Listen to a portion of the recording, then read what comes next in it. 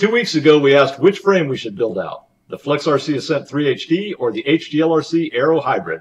You, the people, have spoken, and the people's choice is the FlexRC Ascent 3 HD. So today, we're going to complete the build and take her out on her maiden journey. One of the unique aspects of our build today is that we'll be using both the new Cat X-Ratel camera along with a RunCam Mini DVR, and we'll show you video footage of both simultaneously. We'll also include a listing of all the components we use in our build in the video description below. And we have 2 bonuses for you today.